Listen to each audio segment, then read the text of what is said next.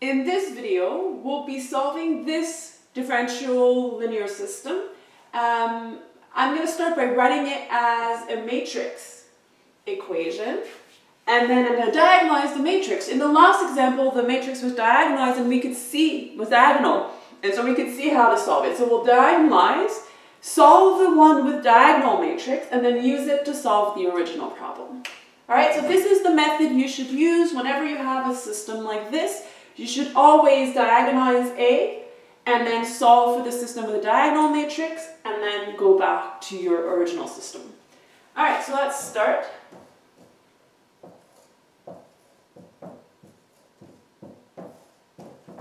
Alright, so my y prime is y1 prime, y2 prime. We said that was y1 plus y2, 4y1 minus 2y2. And so that's 1, 1, 4 minus 2 times y1, y2. Let's just double check. Yep, that works. Alright, so your matrix A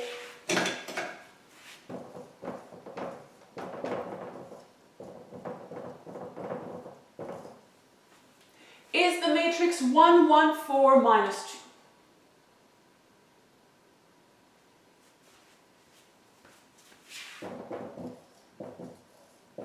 And so that's the matrix that I need to diagonalize in B.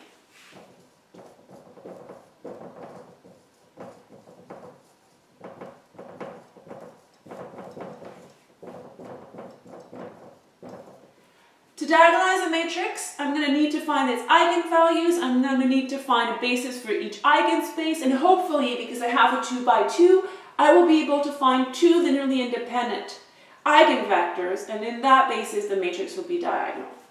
So the characteristic polynomial of A is the determinant of this matrix. I'm going to get 1 minus x minus 2 minus x minus 4.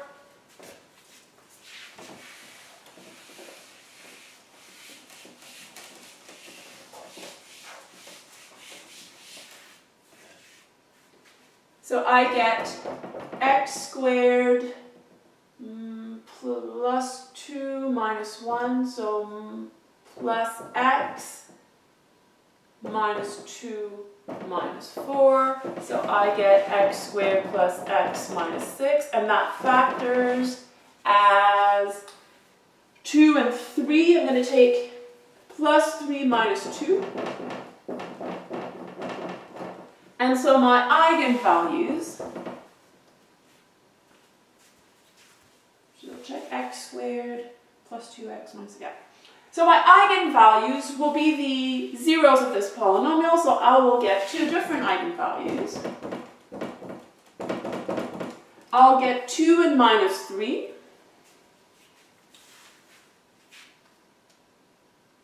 And at this moment, I'm happy. I'm happy because I have two different eigenvalues, and that guarantees that I have a diagonalizable matrix. So all I need is to find an eigenvector for either.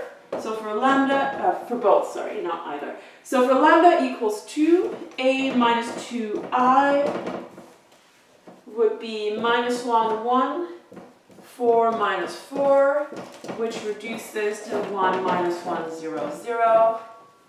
So I will have xy equals s. I have a free variable here, so x and y are both s.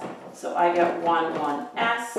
So my first eigenvector is 1, 1.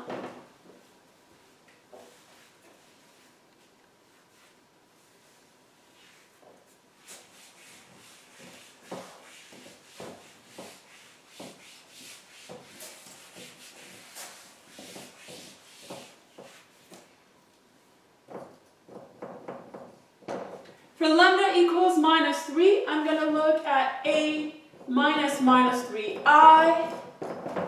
Don't have a anymore, so let me go back. So that gives me 4, 1, 4, 1. Perfect. That reduces to 1, 1/4, 0, 0. Again, I should always have at least one free variable. In this case, the second one is free, so I'll have xy equals 2 minus 1/4 s and s, so I get minus 1/4 1 s. Now I could take minus 1/4 1, but since I don't like fractions all that much, I could just take s equals 4. That's going to be a slightly longer vector, but it's still in the eigenspace and it's still a generator. So I'm going to take the eigenvector for minus 3. I'm going to take s equals 4. I'll get 4 or minus 4. Let me check just so. Yeah, just 4. I'm going to take minus 1, 4.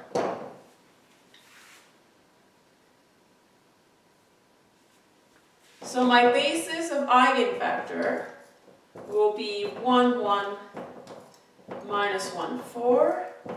That means my change of basis matrix from the standard matrix to this one will be 1, 1, minus 1, 4.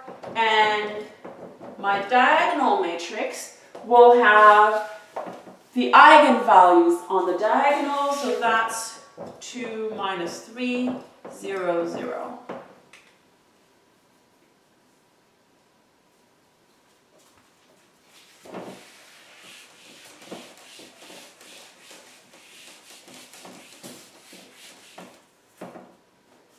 Alright, and it should be fresh in your mind, but maybe you don't remember this. We now know that D, this diagonal matrix, is P inverse AP.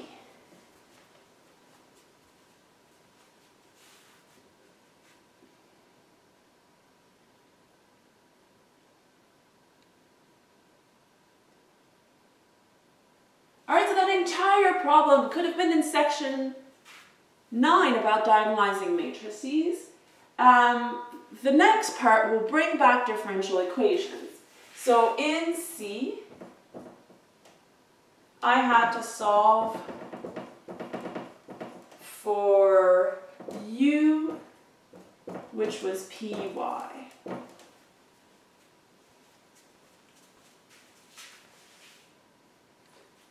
Alright, so let's write back the original system.